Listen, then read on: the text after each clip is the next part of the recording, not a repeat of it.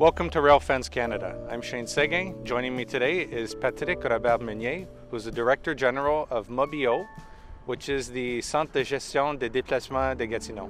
Thank you for joining me today. Thanks for having me. So today we're going to talk about the Gatineau Tramway. Yep. Obviously it's a project that's been in the works for many years, and there's a lot of important benefits that project will bring. So let's start by talking a little bit about the project itself. What is the Gatineau Tramway? So the Gatineau Ottawa Tramway, which is a project that has been in its planning phase for about 4 years, is really an interprovincial project that will help improve the traveling conditions between the two cities, the two regions, and the capital region. And we really want to put in place a structuring transit project will really help make the people move and also help the urban development, so it is at the right place and structured around transit. One of the big things about the tramway is the route that it will take. There's two proposed routings, one to Aylmer and one to the Plateau, which is very much a growing sector of Gatineau. Can you tell us a little bit about both of these different routes? So we've had multiple studies and consultations during the project, and one of the conclusion of those studies is that we really need two sides of the project, that it connects really Aylmer and the Plateau, not just one.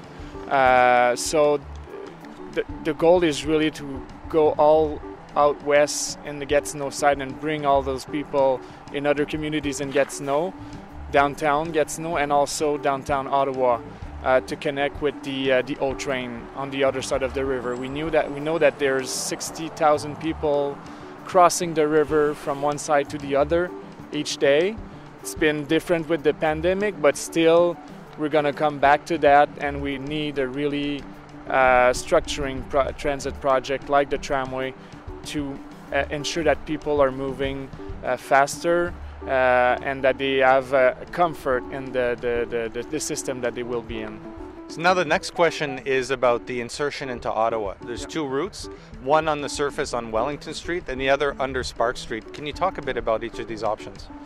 So yeah, exactly. There was two options that has been analyzed in the studies. The preferred option for the city of Ottawa would be underground under Sparks, but they would accept on-surface project if the funding doesn't come to meet the need for an underground project. And well, on our side, it really doesn't make much difference for people to, as long as we have a connection with the O-Train, which is the case in both projects. So really the issue here is really about how it can be inserted in Ottawa and how it impacts the traffic in Ottawa. So there has been sayings about that the City of Ottawa wants to reopen Wellington Street, but really if we want to improve and change the mobility in downtown Ottawa and in front of the Parliament, we really need solutions like the tram combined with the closing of Wellington, which makes it really easier for people to walk and bike to their destinations and to the tram too. Now, right now we're standing in front of Terrasse de la Chaudière, which is, as you can see, a very busy bus terminus for the city. Obviously, the routing would pass through here for the tramway should it come to be, and this whole area will feel very different. So how would this region between, let's say, Montcalm and Maisonneuve, where the Portage Bridge, how would you see that potentially changing with the arrival of a tramway? Yeah, well, that's the counterpart of closing Wellington Street. There's been an analysis that says that we also need to close part of Laurier Street between the Chaudière Bridge and Portage Bridge to make sure that the tram can pass by and make sure that people can come and walk around easier on this side, because as we see, we also have a lot of cars going by, and if we want an effective system, we also need to reinvent how people can move around in downtown here in Gatineau, and that's part of the solutions that have been put forward. There's no decisions yet, but still it's part of the options that we have too. So we really want to have lesser cars that come in here, and with a better transit, get people out of the cars and in the transit system. That's really one of the main goals. So Gatineau's had a Rapibus, which is a bus rapid transit system, in place since 2013 on the east end of the city. Why would that technology not be sufficient or suitable for working a better option for the west? So the main issue is really the crossing of the bridge, which with the number of buses that it needs, it wouldn't be effective, it wouldn't work. It's not viable. What the data shows is that for the number of people that we need to move, the tram is really the best option for the west side of Gatineau. There's been a lot of growth in the Plateau and Aylmer since the last 10 to 15 years. And to meet the needs of the people to move quicker and faster and more effective way, we really need a project like the tram. That's why that it came up with the tram as the best option, because the BRT would only meet the needs for the 10 next years. So it's not sufficient. If we invest billions in the project, we want it to be efficient for the next 30 to 50 years. So that's why the tram is better suited as an option for the west side. At the time when the Rapibus has been developed, there was also talks about having something on a rail, because we would meet more the needs of the people there. There wasn't the funding though at the time, but that's what's changing right now, is that we have the funding in place. There's programs, existing programs at the federal level and at the provincial level, and we have to take that opportunity to select the best option for the west side of Gatineau.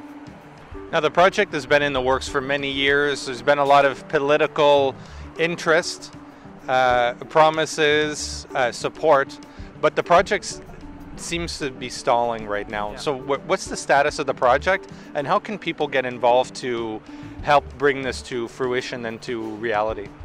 So the project has the support of the City of Gatineau, the City of Ottawa, the NCC, the Quebec government, which is the only government that is committed in funding the project. Really the only main actor that is not there is the federal government. So we really need right now a leadership from political leadership from the federal government in adapting the programs that we have right now that fund the transit project, because it really doesn't fit with what we have here. The Gatineau Ottawa Tram project is an interprovincial program and hasn't been treated as such. And what we need right now is the federal government to step up and say, well, we need that for the interprovincial traveling to improve the conditions. It will really also help much of its own employees that really need the transit system to be effective. So that's mainly what is the situation right now. We are lacking federal leadership on this project. There has been talks between the Quebec government and federal government, but still there's a stand that the federal government is taking is not really fit, doesn't really fit with the needs that we have in the capital region of Canada. So mainly what we are asking is that the federal government steps up.